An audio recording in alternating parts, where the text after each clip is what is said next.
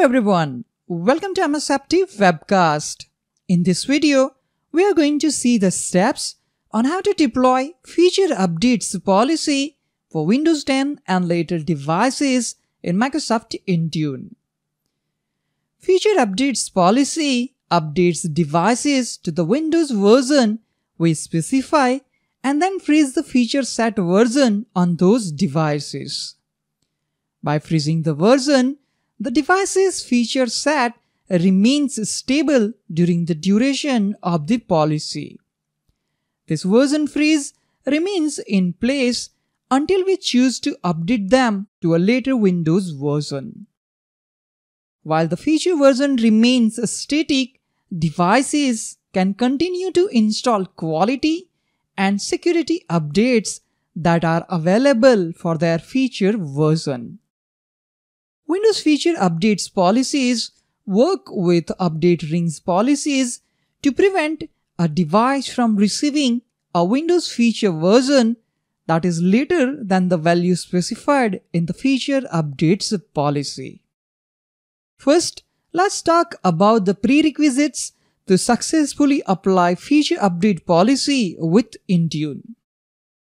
In addition to a license for Intune, our organization must have a subscription that include a license for Windows Update for Business Deployment Service. You must have either Windows Enterprise E3 E5, Windows Education E3 A5, Windows Virtual Desktop Access E3 E5, or Microsoft 365 Business Premium subscription in your tenant for Intune's feature updates policy. We must have turned on telemetry with a minimum setting of required on targeted devices. The Microsoft Account Sign-in Assistant service must be able to run on that devices.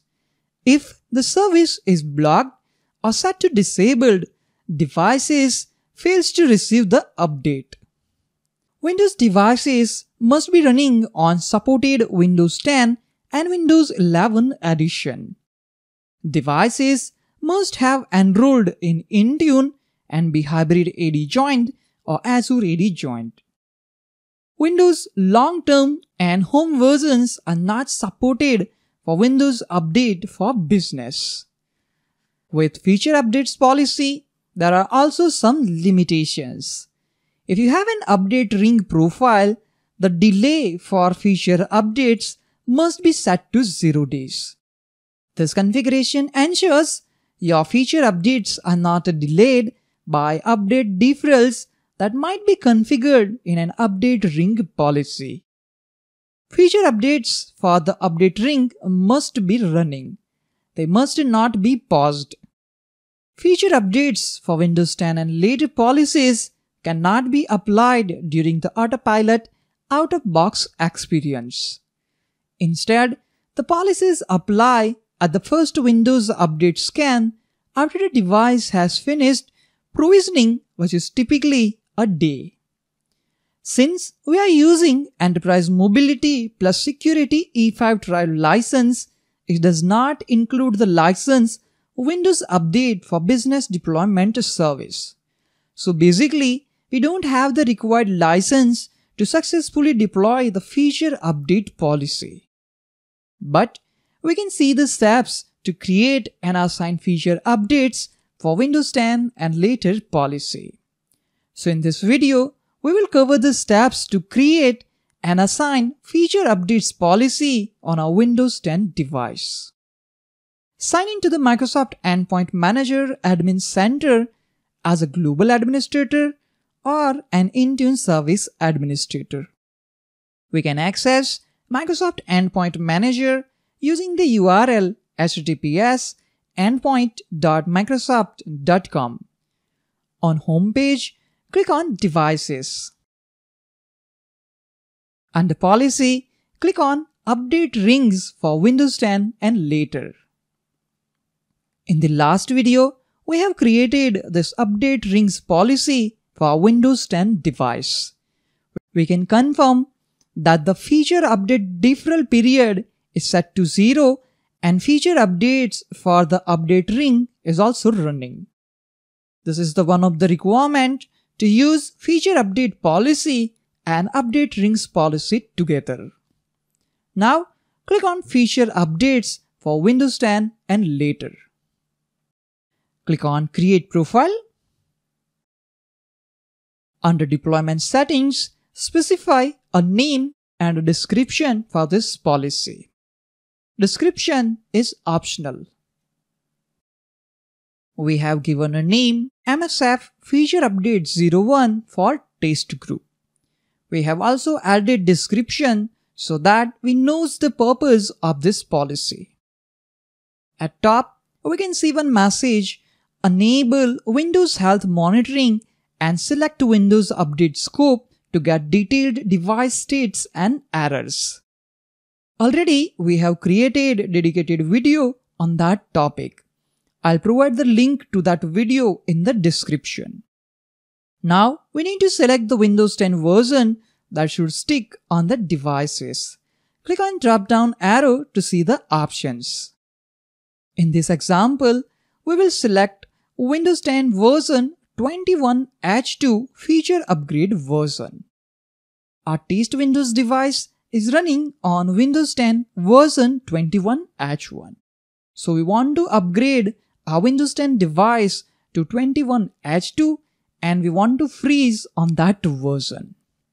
Next, we need to configure rollout options to manage when Windows Updates makes the update available to devices that receive this policy. With make update available as soon as possible, there is no delay in making the update available to devices. The selection is the default behavior for Windows Update. With make update available on a specific date option, we can select a day on which the update in the policy will be available to install. Windows Update won't make the update available to devices with this configuration until the day is reached. Select Make Update Available Gradually option to see the other options. With this option, we can direct a Windows Update to extend an update offer to different subsets of the devices that are targeted by the policy at different times. This behavior distributes the availability of the update across the time we have configured and can reduce the effect to our network as compared to offering the update to all devices at the same time. At bottom, we can see the warning about the license requirement. It says this capability requires specific licenses. For this demo, we'll go with the default option, which is make update available as soon as possible. Click on next. In scope tags, assign a tag to filter the profile to specific groups. In this demo, we'll go with the default scope tag. Click on next. We have created one security group named Feature Update 0 Test Devices. We have added one test device to that group. We want to assign this policy to Feature Update 0 Test Devices group for testing purpose. So under Included Groups, click on Add Groups. From the list, we will select a device group named Feature Update 0 Test Devices. Click on Select. We have one device in our test group. Click on Next. In Review plus Create page, review the settings which we have configured for this policy. When ready, click on Create and wait for the confirmation message. We can see two confirmation messages that the Windows Feature Update deployment successfully created and assigned. That's all. The Feature Update policy is successfully created and assigned to test device group. Now, let's go to our Windows 10 device. First of all, we are going to initiate a manual sync with Intune. Click on Sync and wait for the sync process to complete.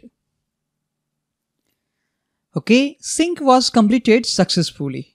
Now I'm going to restart this VM.